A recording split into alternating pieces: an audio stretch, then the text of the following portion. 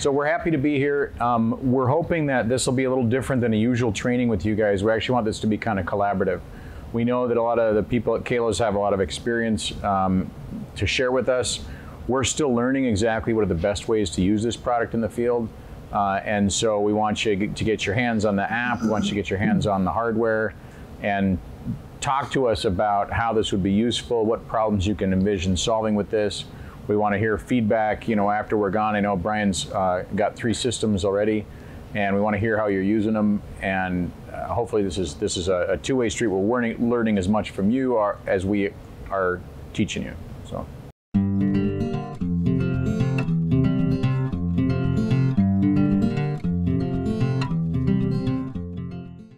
I would say in y'all's climate, I'm sure y'all come across every now and then an air handler in specific times of the year where that coil's really making a lot of water. There's a lot of sweat, right? And it's problematic.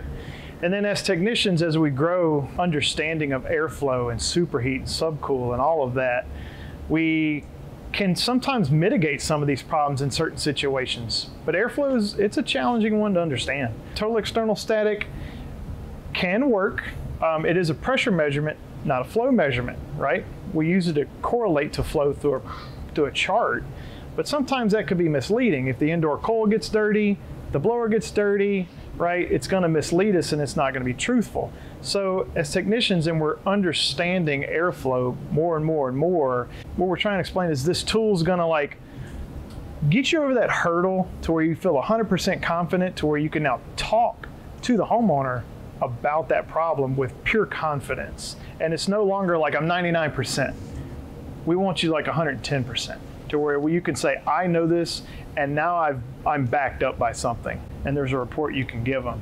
And that's really the idea, is like we want to raise the bar in the industry about airflow and make it important. Commissioning has always been something that gets pushed to the wayside, right? But it's probably one of the most important things we should be doing.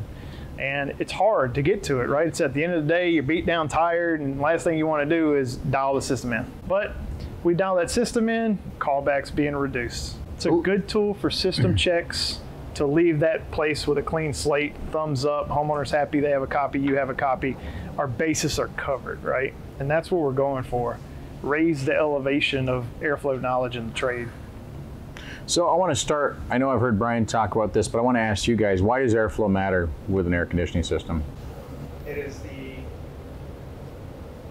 driving force for heating and cooling. What do you mean by it's the driving force? Without proper airflow, you're not going to get proper measurements in any part of the system whatsoever. So you're not going to get any, including what are the ones that? You're not going to get the correct refrigerant readings. You're not going to get even mechanical readings, on certain applications, especially. And you're not going to get the correct charge if you don't have the correct airflow, right? The superheat and subcool are affected by airflow. What else? Homeowner comfort. Comfort? Tell me what you mean by that.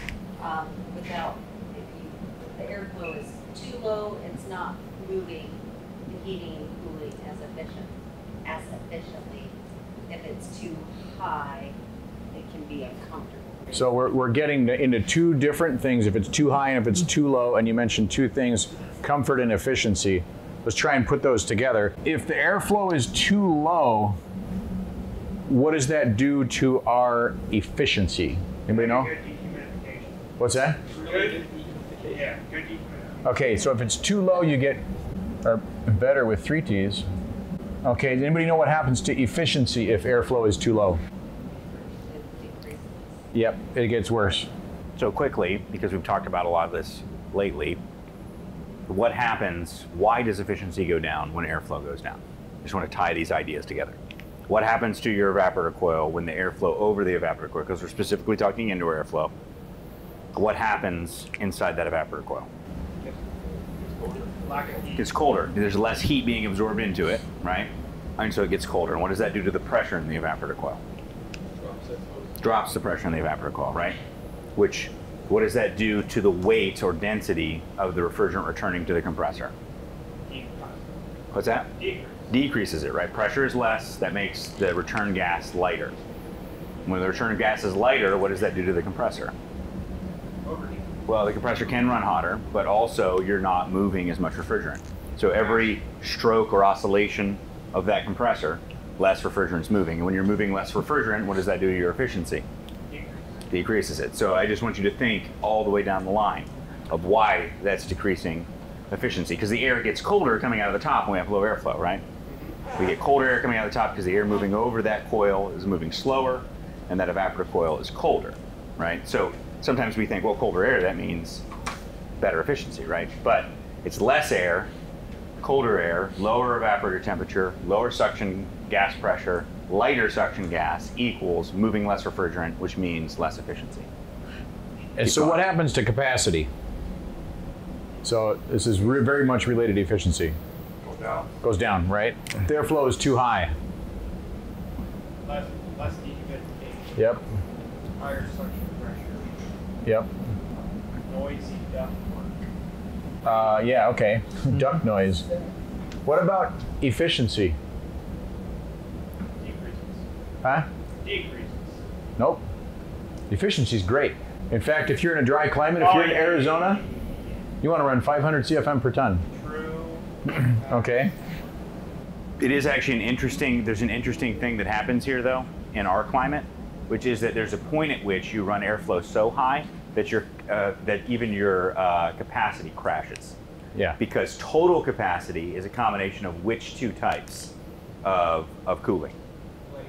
Latent and sensible, right? So when you hit the point that your evaporator coil is near or above dew point, so now you no longer are doing any latent cooling, your system capacity will actually crash in terms of overall system capacity. In a market like Arizona, where you have no chance at dehumidifying anyway because the air is so dry and the dew points are so high, so low, yeah, so low. In that case, you run the airflow up intentionally because all you're really going to do is sensible, and that's all you want to do anyway, right? You don't want to further dehumidify the air when it's already dry. But in our market, getting that coil to the right temperature is what optimizes our capacity, our efficiency, and dehumidification. Keep going. So what happens to capacity if airflow is too high? Oh, it increases. Yep. So capacity Sensible goes up. capacity increases, yep. Thought about this one, but duct noise can be a big problem.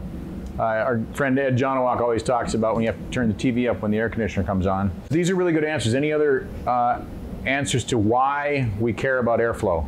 What's that? Big component of the whole system. Yeah. If you're only looking at the refrigerant side, you're only looking at half the system. It's the other half. Yeah, they call it air conditioning for a reason. There's one more thing we're not thinking about in terms of customer comfort though with airflow. So we've talked about if it's not low enough, you won't dehumidify, right? So we need to get the right amount. We don't want it to be too high. But what happens if it is too low to customer comfort? So it decreases customer comfort. You can't feel the fan in the air. It's the circulation, right? So you're not going to get proper air mixing if you have a system that's designed for a particular airflow. You're not going to get proper air mixing if you don't have proper discharge velocity. The condensation, that's another one too. Yeah, that's another really big one. Undesigned condensation. So condensation, sweating ducts, sweating equipment, all of that if airflow is too low. Yeah, so your duct temperature can actually get colder than you want it. Now you got water condensing where you don't want it, and you got mold. So I'll ask a question. Can you set the superheat and subcooling on a system in this climate at 450 CFMs per ton? Oh, yeah, you can. You could set it, right? You could set it. So you can set the charge with an improper airflow. But let's say that house needs 350 CFMs per ton. What should come first, setting the airflow or setting the charge? ABC, airflow before charge, right? Airflow, right? Airflow, then set the charge. That way, you're trying to achieve the right dehumidification in that home. How do we measure airflow? That's what we're trying to find out. Exactly. Perfect. Before we showed up, how did you measure airflow? You call Max. Yeah, you call Max. So we're gonna get your hands on stuff now. That's a perfect intro. That's what the app looks like, right? We'll open the app. When you open the app, these are the 4 workflows that are available. I'll just kind of generally talk to all you guys about what the workflows are. So the first workflow, system airflow and static pressures. As an AC technician, I would say that's the workflow you're looking for because you're going to get system airflow in the diagnostic screen, and you're going to get pressures in the diagnostic screen, and you're going to get a breakdown to show you where the problems could be. Yeah. Now the unit is set up with a problem, right? So when we get to the diagnostic screen, we're going to hit the detail screen and say, oh, what's going on here? Interesting. So the second workflow is system airflow. It's like a quick in and out, right? Let's just say somebody just wants system airflow and they don't want the pressures. That's a very fast workflow. You won't get the pressure screens, right? Or the breakdown. You have the ResNet 310 standard workflow. That's for your HERS raters and people who are grading homes. What they're going to do is enter a target airflow. Let's say you did manual JDNS on a house, right?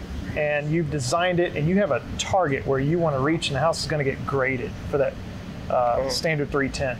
During that workflow, you would enter your target airflow, run the test, and then the test is going to grade itself. The grading platform for ResNet 310 and ACA 310 is in there, right? And it's going to tell you if you pass or fail, basically. Or if you graded 1, 2, or 3. And then there's a pressure gauge if you just want to take pressure reading, record it. Duct pressure? Right. Static pressure? So we're going to do system airflow static pressure. Okay. Now, you'll have, see, we got Steve devices over there. So we have Steve, he's firing up his DG8 and his TrueFlow grid. I'm not sure which two he's connected to, so we need to connect to R2. Right? Okay. Normally you're not going to see this in the field because you're not going to have two, right? You're going to have one on your truck. So you'll see there's a model number, DG8507. Nice. Right? So that, you know, that's the one you want to connect to, so hit the plus. The Bluetooth's like proprietary to TEC, so you don't have to go in settings and find it. You open up the tool, you hit plus, it syncs up automatically. What's the Bluetooth range on this, Chris? It varies, right? Because you could deal with, depends on what type of building you're in. Yeah. We've had guys that went all the way across the house, 2-story houses, and it works, but It's good. you know, Bluetooth is a variable entity. Yeah. Right? So we've got TrueFlow Grid 112. So let's hit the plus there. Okay. Okay, we've connected to the two devices. Now on this screen, it's telling you two big buttons, right? Is it a furnace? Is it an air handler? Which we have an air handler. So you just, anywhere on that screen, bam. Upflow, horizontal, downflow. Oh, sorry. No, you're good, you're good. No, that's what, Oh, we don't have a downflow. You're right. Sorry, it's my first day. That's how easy it is, folks. so cooling capacity, this is a 2-ton on the condenser, right? Condenser capacity is 2 tons, so click the 2. Do we do that in BTUs or do we just... No, just 2. Just 2. Okay. Easy. Yep. Air filter location. So this is a little tricky because it's a test model unit. Normally this would have ductwork coming off of it, right? So being it doesn't, we're going to treat it as a filter grill. Okay. So what if you have certain systems like that sitting in closets that have a return grill in the door, but there's no actual ductwork because it's just centered in the middle of the house? You would do filter in slot because there would be a little bit of pressure inside that chase. It ain't much of a chase, it's just a box, right? Yep. But there's a grill, and grill is a resistance. So you're going to have a little bit of pressure there, and you want to account for that. So you go filter in slot. Gotcha. So cooling climate, right? Humid climate, so 350, and then click next. There you go. So that's test instructions. You'll have some systems, depending on the climate zone, where they may have some air that's going through a different system, a humidifier maybe, as a bypass loop, right? You'd want to valve that out so there's no bypass airflow running the test. So we don't have that, so click continue. Okay. This screen gets you started, right? It gives you a picture of the install, and it shows you exactly where to put that probe. I'll let you see the workflow. I'll place the probe for you so you know what's going on. So we're going to put that in between the filter and the coil, right? So we've placed our static pressure probe. We've got a reading. We'll click take measurement. So every second it takes 20 readings. It's a 5-second average. So we get 100 readings and then we average those readings, okay? And now it went from return duct to supply duct. So it's prompting us to take the static pressure probe out and install it in the supply plenum. Now, if you had 2 of these test tubes, could you just pull the hose off the manometer and just have one in the return, one in the supply, or do you have to do it each? You have to move it. Click take measurement. Okay. right? There we go, we're taking our average again. Okay, so we've captured the readings in normal system operation with the filter, okay? And what we want to know is we want to know the flow of this system right now with the filter in it, okay? That's what we're going to get later. So we got one more step. We'll click continue. It tells us take the filter out, put the digital TrueFlow grid in place of it. Ooh, okay? Scandalous. I always rip those when I take them out. I don't know how I just did that. You'll notice it says air in right there, so it tells you. Oh, but let me show you something. Don't click take measurement yet. Watch what happens when I put it in upside down. Okay. So let's say we're in a rush and we're like, you know what, I'm just toss this thing in and get the flow. So when the airflow is blowing backwards, it'll tell you check TrueFlow plate orientation. Nice. So you can't miss the mark, right? And even if you click take measurement, it won't give you a measurement. It'll just default to that screen. Awesome. So that's a preventative measure. Okay, so remember, the idea here is to not let any air take a bypass loop. We want all air moving through the grid. So now that the grid's in place, we're going to take measurement.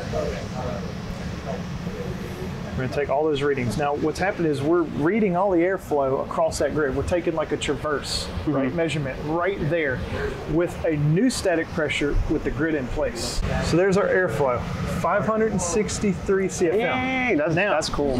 That's the CFM with the filter in, not with the grid in currently, right? There's a correction factor that's happening in the app that's saying if this was the static pressure with the filter in, this was the static pressure with the grid in, and here's the flow with the grid.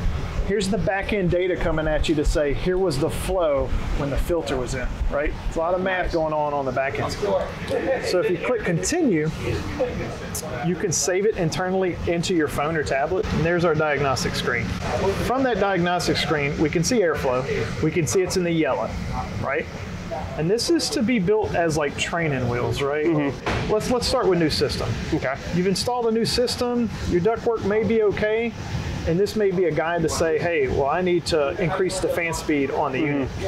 Or, God forbid this happens, but let's say you do a system install, somebody maybe didn't do a good job on the manual JDS, right? Or the manual D section of the job, and the duct design was not good, and you got high supply static. Every install. Right, not our installs, right? So we go check somebody's install. You'll see that the supply static pressure is 0.8, which is crazy high, right? So our total external static's gonna say like, woo, right? You need bigger duct. Right, so we need to relieve some pressure. So we can see it broken down here. Supply plenum pressure, right? 0.7, that's aggressive. That's an aggressive, you know. It's two things you kind of got to think about. This is why we built the chart where you have two main graphs, airflow, external static pressure, right? Those mean a lot to us as technicians. But if we'd have built those margins too tight and we were always in the red, then homeowners would be mad at us when we started giving these reports, right? So we had to play all brands, right? So think of it as like training wheels. So we opened the bands up a little bit to give you some rules to say, hey, depending on your unit, you're okay. But if you look down here, these are recommendations, right? To where it's like, hey, under a typical install situation where supply static pressure should be 0.1, maybe 0.2, you're at 0.7. You're way out the box on what normal should be. We don't want to tell a homeowner like, oh my God, it failed, because it's a rough conversation, right? It's like, how do you go to a homeowner and say, your ductwork's really bad? Right? After the fact. But yet the system's been installed for 2 years, and let's just say the climate wasn't right and it didn't cause sweat issues, right? And so you're there on year 3, not your install, and then you're thinking to yourself, man, I have this is really bad.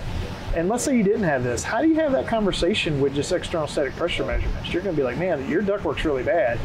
And what's that homeowner going to think?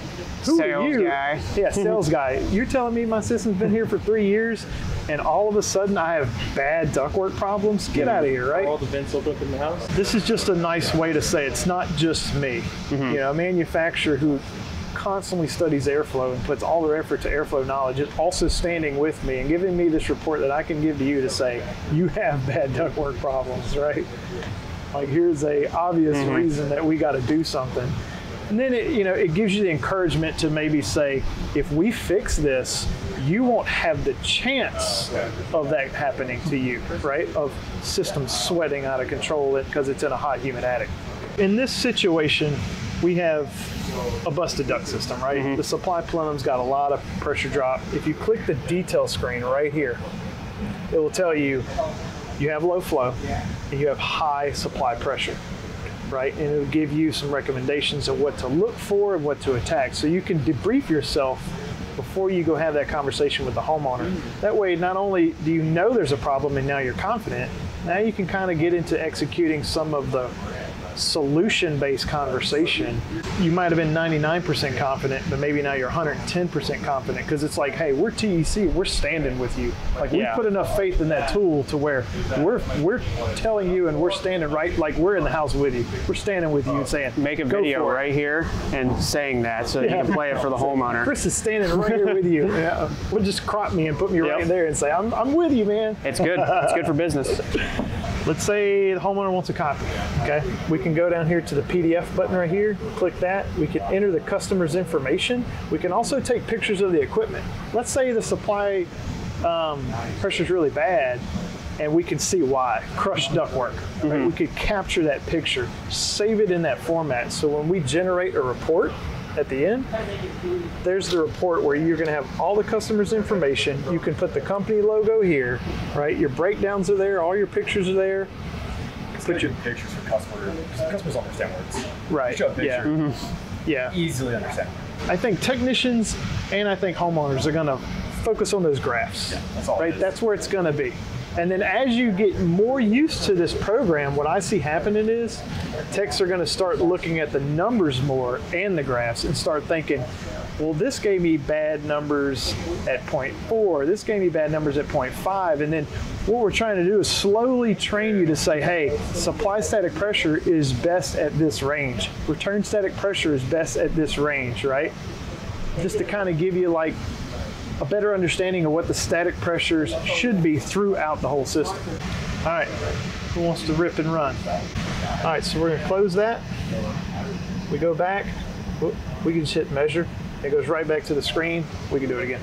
How can we spice this up a little differently? Well, it's a super complicated application, so that alone is gonna throw you for a loop. Let's open the pressure up. Let's see what we're getting, let's see. I think there's a damper on top too. You could open all the way up as well if you want. Yeah, I'm thinking I want to get you somewhere 0.4, prepping it just so I can kind of determine what the results are going to be. So you have 2 ports coming out of your probe here. Yes. What's the other one for? Okay, give me 1 second. Let me see if this is where I think it's going to be. Yeah, that's good. You also don't have the filter in right now, by the way. You still have that. Oh, you're right. So for this, obviously, you have to have multiple frames. We do. We have 7 frames and a custom built frame, and we're making more frames for if somebody wanted a specific frame. Gotcha. Now let's say you were to have a lot larger one of these. Does this plate that goes in here, do you have different sizes of this, or is it just different frames? No, the plate's the same. Okay. The plate can move up to, it can calculate up to 2,000 CFMs. Okay, so if you were to have like an 18 by 30, you would still use the same plate?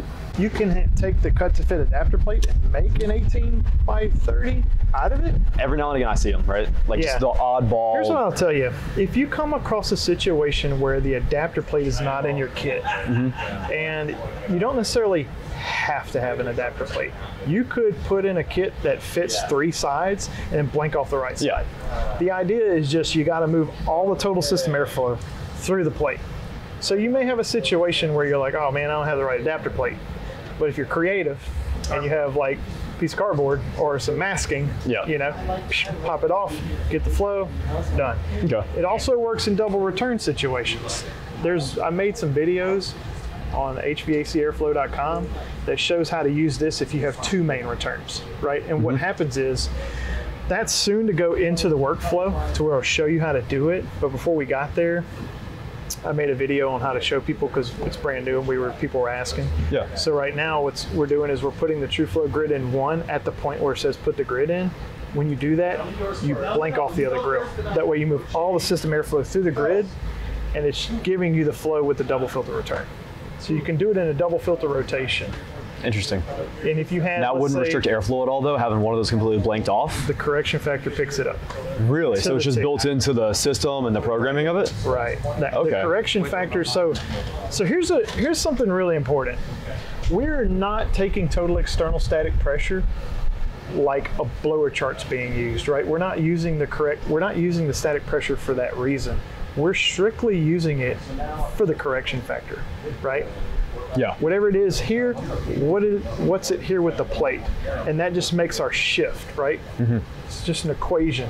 While total external static pressure or external static pressure and fan table, they're using those measurements to correlate to the blower chart. Total separate game being played. It's like a math problem, word problem, where they go, if train takes point A to point B, it takes 6 hours. How fast is it going? Yeah. Over this many miles? It's just the same math equation, right? The difference is we're actually measuring the airflow. Yeah. While when you're just taking pressures and then correlating to a fan chart, you're just transferring pressure to flow, but you're not actually measuring it. And here's where that's going to fail. If you're in a situation where this indoor coil is dirty and you try to do external static pressure and go to the chart, it's going to fail you big time, right?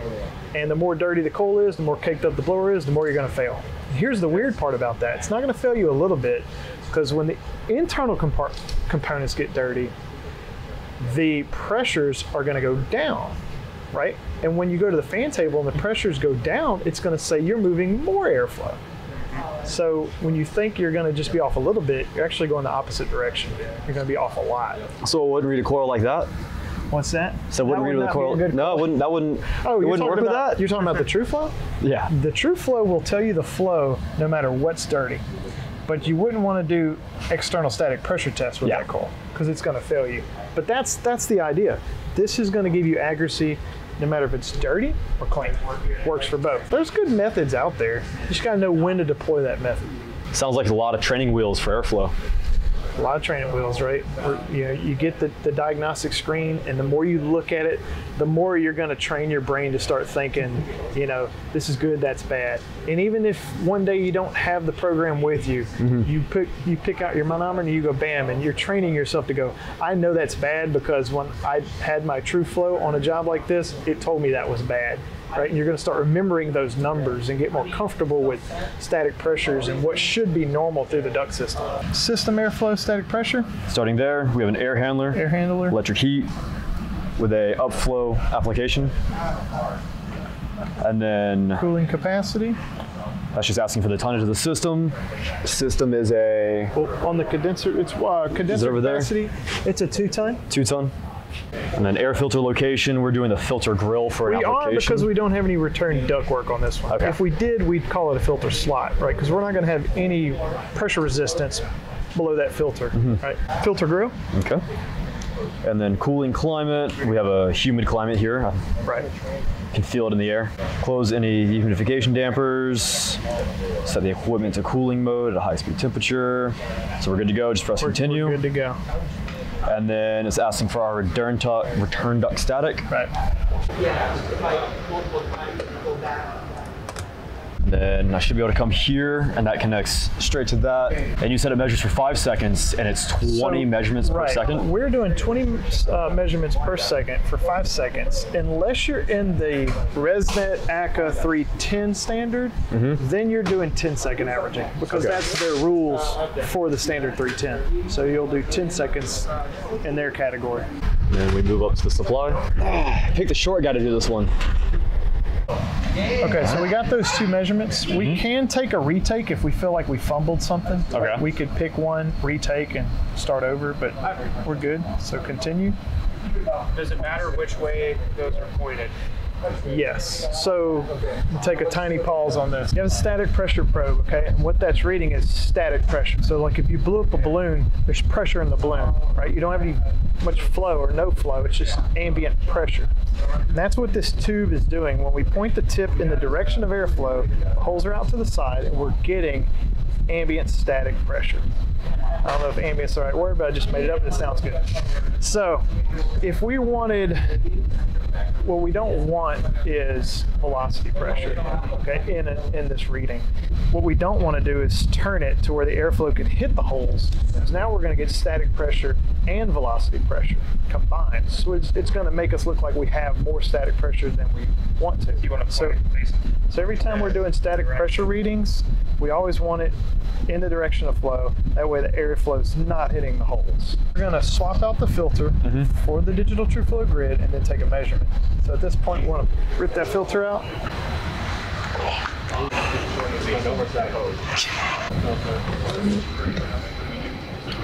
So now you got them swapped out. You can take measurement, and there's your flow, right? And you can see it, and it'll let you look at it before you go to continue and get to that diagnostic screen. In case you feel like something's maybe just not right, like maybe you just hadn't have it in there all the way or something like that. You did fine. So let's click continue. So there's our diagnostics, right? Our airflow, we're moving 344 CFMs per ton, so like ideally perfection, right? We're moving the right amount of CFMs per ton for this climate. Total external static pressure, 0.56. You know, this is a dynamite install right here. Like this is right there close where we want to be. Shout out to the install crew. That's right. But we can also see where our pressure drops are. Now, if we wanted to internally look at ourselves and say, man, what could we have done better on that job if we wanted to take it to the next level? This is where we could look at supply plenum pressure and say, well, we're at 0.34. We could have brought it down a little bit. That would have brought external static pressure down a little bit, which we have room to stay in the green there. Yeah, there's a lot of play. We could take it down a little bit if we wanted to. It doesn't mean we're busted. We're good. It's like if we wanted to get a little bit more efficient, we could, right? Think of it as like an efficiency scale at this point. I installed it myself. We can get into that in the detail screen. Okay. Right, about what we could do. So flow is okay, high pressure. Yep. We can go back. Of course, we can hit the PDF button. We can enter our customer's information like we did before, generate the report, take pictures if we want. Now, let's say you're in and out and you're ready to like move on to the next job. 5 o'clock. 5 o'clock, ready to roll. You forgot to send this to the main office. Or the homeowner calls and is like, hey, I want a copy of that report. Maybe you sent it to the office, but we forgot to send it to the homeowner. You can go back into saved, right? And you have your copy. Test 3 right there. You can go to test 3. You can then go back to your diagnostic screen, generate the report, and send it out later. Gotcha. If you want to. So you don't necessarily have to do it. So if you forget about paperwork, like some people, I'm not going to say any names, myself, that there's a way to always catch up on it. Yeah, that's a nice feature that I like. Thanks for watching our video. If you enjoyed it and got something out of it, if you wouldn't mind hitting the thumbs up button to like the video, subscribe to the channel, and click the notifications bell to be notified when new videos come out. HVAC School is far more than a YouTube channel. You can find out more by going to hvacrschool.com, which is our website and hub for all of our content, including tech tips, videos, podcasts, and so much more. You can also subscribe to the podcast on any podcast app of your choosing. You can also join our Facebook group if you want to weigh in on the conversation yourself. Thanks again for watching.